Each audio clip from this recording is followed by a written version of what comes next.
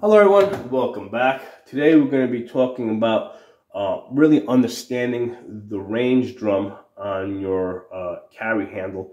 You know, if you have a traditional AR-15 setup over here. So I've set this thing up with the optic on top. But the nice thing about this is that you can use both the iron sights and the scope, because the scope sits on top of your iron sight, so you can actually transition from one to the other.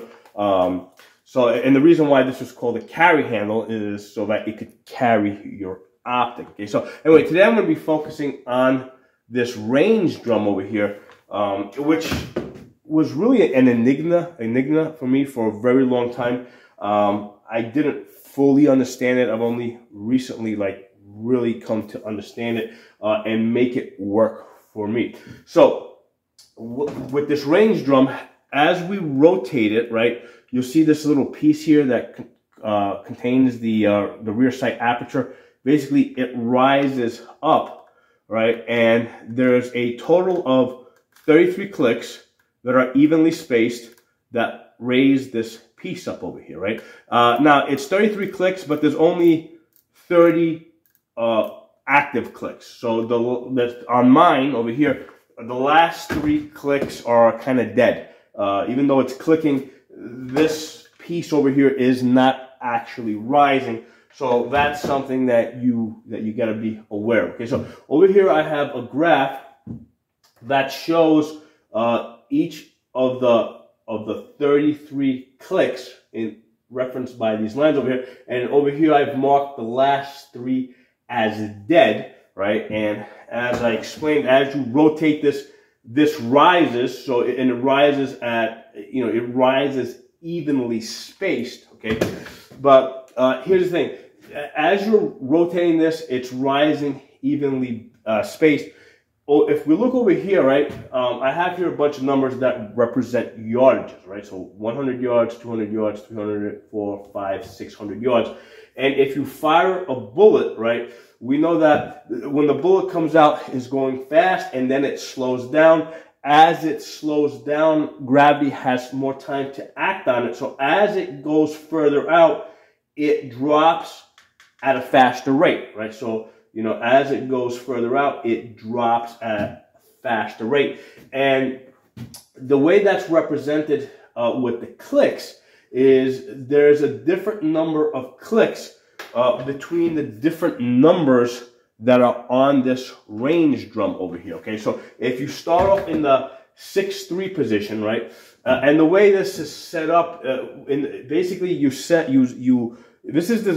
was originally designed so that you would get a 25-yard zero, which would give you a second zero at 300 yards. Okay, all right. And so if you zero in on that, then if you rotate around to the 4 position, which is 6 clicks, you're now at 400 yards.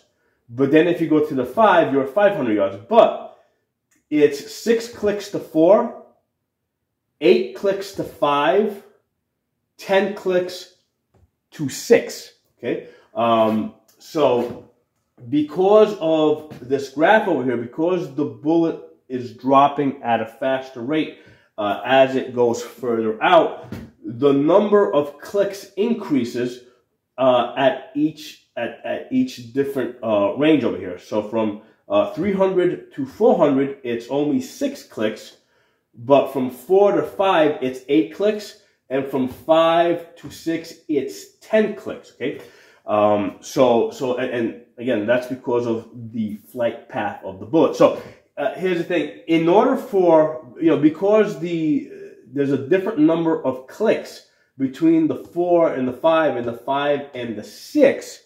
Okay, this kind of forces us that if we want this range drum to mean anything, okay, we have to work off of the 25 300-yard zero that it was originally designed to do so. Okay, now there is a method called the revised improved battle zero, where you're able to kind of reset this a little bit, Okay, and I mentioned this in a different video, and there's lots of videos out there that show you how to do this. Again, it's called, just search revised, improved Battle Zero, and there'll be a abbreviated RIBZ, and it shows you how to recalibrate this. Basically, you put an Allen key in the top, and the drum basically the drum over here divides into a top and bottom. You loosen the Allen screw, you hold the top of this.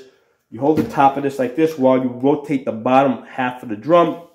And what that does is it allows you to reset it so that you have a -8 clicks, all right, from the 6-3 position. So initially this starts right here at the 6-3, and then you've got your clicks that go forward, you get all the way to the 6. And then you would have, like, let's say 8 clicks after that. So all we've done is with the adjustment that we make for the revised, improved Battle Zero, we shift this back a little bit. So our 8 clicks are in the front instead of at the back. And the benefit of this is that we're able to maintain the distance, the same distance between the different yardages, so that we can use this the same way. Okay, so the question here is, do you want your 8 clicks in the front, or you want your 8 clicks in the back? The benefit of doing this, where you shift your 8 clicks to the front, on this rifle over here, what I found is that, because here's the thing, the problem with using a 25 300 yard zero is that at 100 yards, with a 25-yard zero, you're going to be about 10 inches high. Okay, so if you're aiming here, you're going to be over the head. But if you have a 50-yard zero, right, if you aim here, you're only about 4 inches high. So what I found with my specific rifle over here is that if I click back from the 6-3 position, which is a 25-yard zero, okay, if I click back into negative territory, right, so let me go. So I start off with the 6-3. If I click into negative territory, 1, 2, 3, 4, 5, 6, 7, 8. Okay, what that does is that brings me all the way back here, where I have a 50-yard zero, which gives me a second zero at 200 yards, and at 100 yards, I'm 4 inches high. So for me, this is my default position, right? I keep this all the way back here on this first setting over here, okay? And only if I'm shooting past 250 yards, okay, do I rotate this up to the 6-3 position, okay? So that's how I have made this rifle work for me, for the way that I shoot at the distances that I normally shoot at. And the nice thing is that, even though I can shoot the 50-yard zero with the second zero at 200, if I get out to further distance, I can move this up to the 300 position, to the 400 position, right, to the 500 position, and even to the 600 position, and the elevation is effective. Now, the one thing that's happened as I approach the 600 yard number over here, because the last 3 clicks are dead, okay, I can only get up to this number over here, okay. I can't. I can't actually get to the, I can turn to the 6, but it's dead. This thing doesn't actually rise. Now, with iron sights, I really can't see anything at 600 yards, okay? So that's why I'm more concerned with being more quickly accurate at close distances than I am out at 600 yards with the iron sights on this gun, okay? So that's kind of like a choice you have to make. Do you want this drum to work, at close distances with a 50-200 zero, or do you want to be able to shoot all the way to 600 yards? If you're like in a desert where you are gonna be shooting, you're almost always gonna be shooting past, at 300 yards plus. Yeah, it wouldn't make sense for you to put these 8 clicks in the front. You would want to have them in the back end here, so I would use the default factory setting that came with the carry handle. Okay, so that's the thing to understand with these clicks. The clicks are evenly spaced, right? So as you're rotating the drum, the rear elevation is rising at the same pace. But as far as the numbers that are etched into the drum, okay, they are apart at different distances, right? So between the 3 and the 4, you've got 6 clicks. Between the 4 and the 5, you've got 8 clicks. And between the 5 and the 6, you have 10 clicks. And that's to accommodate the fact that the bullet is dropping at a faster rate as it gets further out. Now, there's also the Z setting over here, right? How do you use the Z setting? Well, and this is one of those things I had to really look into. I wasn't able to find anything really definitive. It seemed that a lot of people were saying that the Z setting was if you're using a 20-inch barrel instead of the 16-inch barrel that I have here. Because and here's the thing, that makes sense, okay?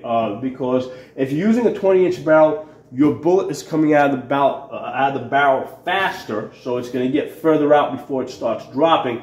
So it makes sense that you would want to start with, instead of zeroing, instead of getting your 25-yard zero in the 6-3 position, you would zero on the Z position.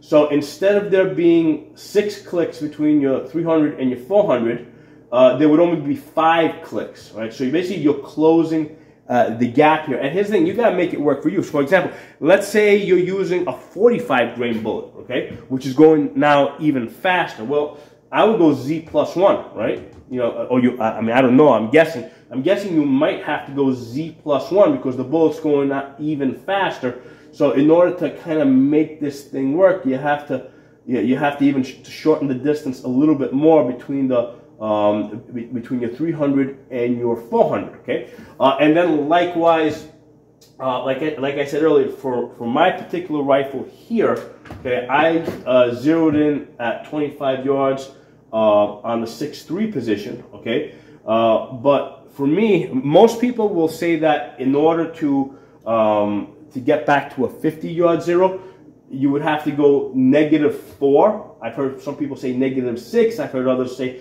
-2. For me, in order to get back to a 50-yard zero, I had to rotate back a full 8 clicks. Okay, so and here's the thing. My elevation here at this location is about 2,000 feet up, so that's probably a factor in this. Okay, so I have to go 8 clicks back in order for me to go from a 25-yard zero to a 50-yard zero, and that's going to be my default position. I'm always going to keep this all the way, -8 clicks. So I've got a 50-yard zero, which gives me a second zero at 200 yards, and only if I'm shooting at 300 yards do I rotate this up to the 300 position, and then I rotate up. And the drawback is that, hey, I've got the last 3 numbers here are dead, so I can't get all the way up to 600 yards. Because I can't. I'm coming up short by 1 click. So, which is not. I'm not that far off, right? So basically I could go up to, I guess, like 580 yards. Okay, and then I would have to, manually hold a little bit high over my target in order if I was trying to put suppression fire at 600 yards, because that's all I'm going to be able to do. Right? At 600 yards with my 50-year-old eyes. The best I can do at 600 yards is do suppression fire. I'm not going to be able to really see my target that well. But at the closer distances, that's where I think it's more important for me to be accurate. So there's some information about how to use this range drum, how to understand this range drum. If you understand what's happening here, as you're spinning it, the clicks are evenly spaced, but the space between the etched numbers, right, that are on your drum is different. Okay, you got 6 clicks, 8 clicks, and 10 clicks. And in order for those clicks to mean anything, we have to basically zero at 25-300. All right, but then we can fine tune, right? So let's say if we got a longer barrel, we can use the Z position. Or let's say if we got like a really short barrel, like let's say, I got a 16-inch barrel here. What if I was using a 10-inch barrel, right? Well, I'd have to play around with this a little bit, but maybe I would have to go into like a -2 or -3 territory just to get that 300 yards, that 25-300 yard zero. So the clicks are evenly spaced. You gotta kind of figure out how you're going to use them and make them work for you. But a good starting point is to understand that this system was designed for the 25-300 yard zero. So basically, get your 25 yard zero, test it out at 100 yards. Basically, at 100 yards with a 25 yard zero, you're going to be about 10 to 12 inches high. Okay, and then basically, if you want to go to use a 50 yard zero, go back here into the negative clicks. You know, get your 50 yard zero and test that out. Basically, at 100 yards with a 50 yard zero, you're going to be about 4 inches high. Okay, so that's how you know that those numbers are kind of falling in place, because it's kind of hard to test it out at 300 yards and 200 yards with iron sights, because, you know, for most of us, our eyes aren't that good. So that's why the 100 yards is really where I kind of like, you know, I really check to see if the numbers are falling in where they're supposed to be falling in, because I know that a 25 yard zero is going to be about 10 to 12 inches high, and a 50 yard zero is going to be 3 to 4 inches high. So hope you guys enjoyed this video. I hope it was useful. I hope it cleared up a lot of questions. And I wanted to bring some attention to the fact that even though you've got 33 clicks, on mine at least, the last 2 are dead. For other people, it might be different. Maybe they're not dead, or maybe they got more clicks that are dead. That's one of the things that you want to pay attention to. As you're clicking over here and you're rotating this, make sure that this is actually rising when you're all the way at the beginning and all the way at the end. Make sure, because it took me a little while to figure that out, that the last 3 clicks on mine were dead. Okay, so we'll talk again soon.